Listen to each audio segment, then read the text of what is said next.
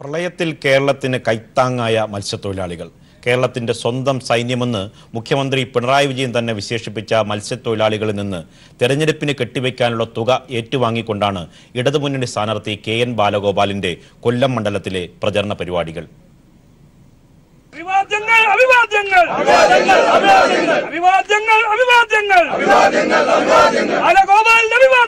കേരളത്തിന്റെ കൊല്ലം ജില്ലയുടെ ജീവവായുവായ മത്സ്യമേഖലയെയും മത്സ്യത്തൊഴിലാളികളെയും നേരിൽ കണ്ട് പിന്തുണ അഭ്യർത്ഥിച്ച ഇടതുമുന്നണി സ്ഥാനാർത്ഥി KN ബാലഗോപാലിന് പണിയായുധം നൽകി ലോക്സഭയിലേക്കുള്ള തങ്ങളുടെ പ്രതിനിധിയായി പ്രഖ്യാപിക്കുകയും തെരഞ്ഞെടുപ്പിൽ കെട്ടിവെക്കാനുള്ള തുക കൈമാറുകയും ചെയ്തു.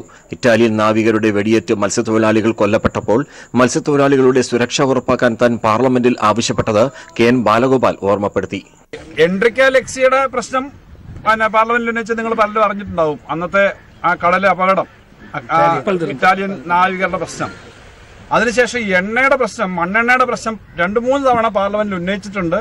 അത് ഞാനത് അവതരിപ്പിച്ചിങ്ങനെയാണ്. മത്സ്യമേഖല എന്ന് പറഞ്ഞാൽ അത് കൃഷിക്ക് മണ്ണെണ്ണയ്ക്കും ഡീസലിനും സബ്സിഡി കൊടുക്കുന്നുണ്ട്.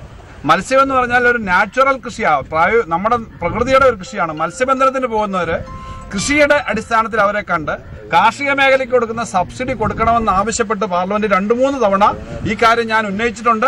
സബ്സിഡിയായി കൂടുതൽ മണ്ണെണ്ണ അനുവദിപ്പിക്കാൻ KN ബാലഗോപാൽ വീണ്ടും പാർലമെന്റിൽ എത്തുമ്പോൾ ഇടപെടണമെന്ന് മന്ത്രി മേഴ്സിക്കുട്ടിയമ്മ നിർദ്ദേശം വെച്ചു. താനെന്നും കടലിന്റെ മകനായിരിക്കുമെന്ന് ഇടതു സ്ഥാനാർത്ഥി നൽകിയ ഉറപ്പ് മത്സ്യത്തൊഴിലാളികൾക്ക് പ്രതീക്ഷ പകർന്നു. ന്യൂസ് ബ്യൂറോ, കൊല്ലം.